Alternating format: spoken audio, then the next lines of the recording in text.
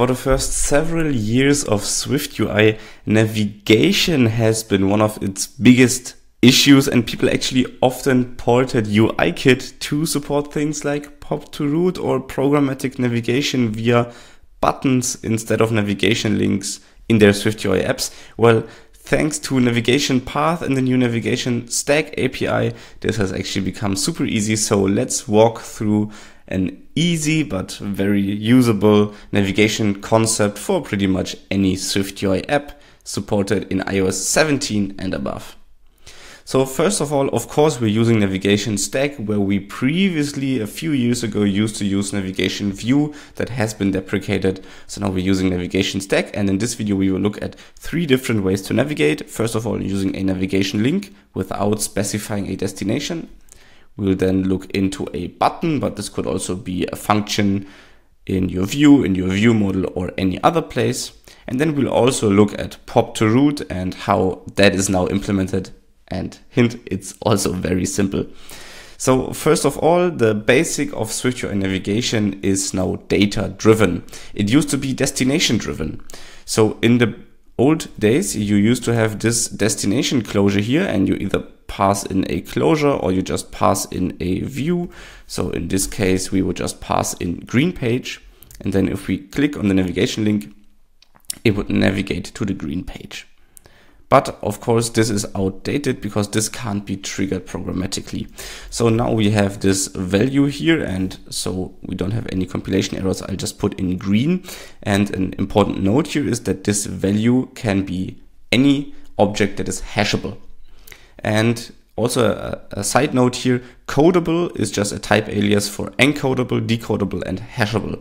So any type that is codable can also be passed as a value here. And string, for example, is hashable, so we can pass in a string here, but it's just a placeholder. What I would recommend doing is creating an enum for all of your different navigation pages. So I usually call this navigation page. And by default, enums are internally inside of the Swift programming language represented by integers. That's why we don't need to make this hashable, because as an integer, it is already hashable. So we can just create our different cases here. And I would say one case will be a yellow page and one case will be a green page. This could be profile or feed or video player, any major pages. So then we can replace our string value here with a navigation page dot green page.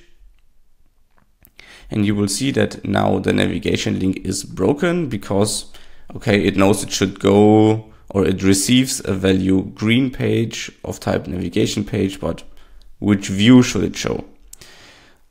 That's why we now have the NavigationDestination view modifier, and this should be placed anywhere inside of the navigation stack. So having a look at the closure here, it should be inside the navigation stack. So I'll just attach it to VStack, and I would generally recommend attaching this to some sort of root view, like a content view or a home view, just so you don't get lost in your own code base. So here we can add a NavigationDestination view modifier. There are a few different overloads, including this binding based one, but we will of course be looking into this hashable type based one. And you can also chain multiple navigation destinations to support different types in your navigation links. So you could also have one for strings, or one for a different enum, or one for a custom type like a user profile to show the correct user profile view when a profile is selected in a list. Now in our case here, we care about the navigation page dot self, as we're referring to the type. And then here we will get our page as an argument. And for the navigation destination, we will just switch over the page. And currently there are 2 cases. So case yellow, and here we will show our yellow page view, and case green, we will show our green page view. And just like that, if we go back to the preview and click on our navigation link right here, it will correctly navigate to the green page. But how do we replicate this behavior with a simple button instead of a navigation link?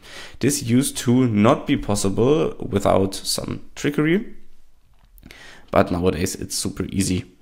So there is a concept of a navigation path. And for a first example, we will just create a state variable here. We will make this more sophisticated in a minute after this first example. So this will just be a navigation path. You don't need to specify any types here. This is very nice and usable. And then we need to attach this path to our navigation stack, and we do this via the path parameter and then just give it a binding to a navigation path. By itself, nothing changes here, but now we can access and manipulate this path in any place of our app, for example, in this button. So we could say path.append a value, and we could append NavigationPage.yellowPage. And then if we click the button, we will actually navigate, because the flow is like this. This value gets passed into our navigation path.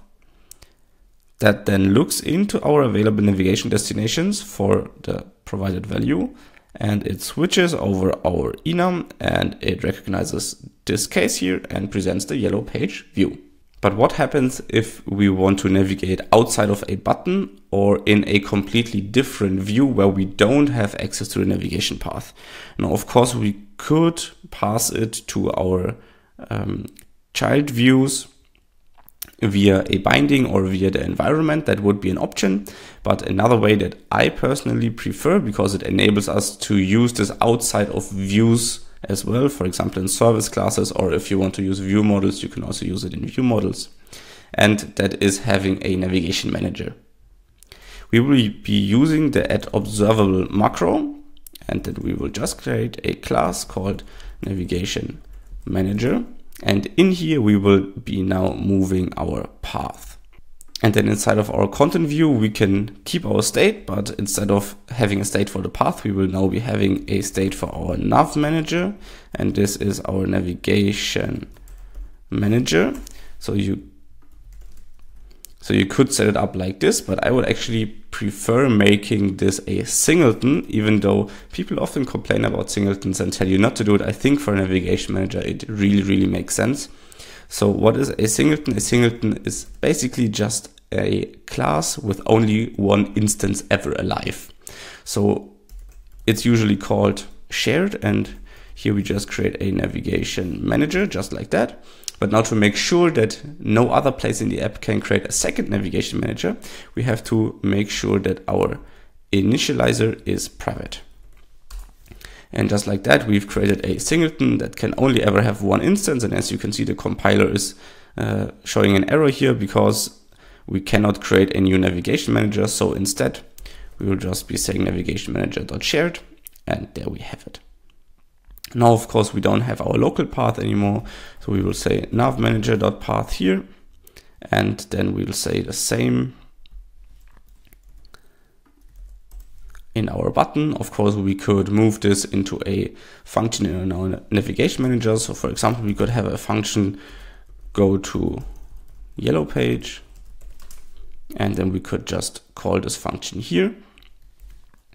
So go to yellow page, and then in that function, we manipulate our path, and this would actually behave exactly the same, just with a bit of a cleaner call side here. Now, having a look at our green page here, I added this pop to root button, but it actually does nothing right now. So let's have a look at our green page. So this is just a Z-stack with a green color and a button.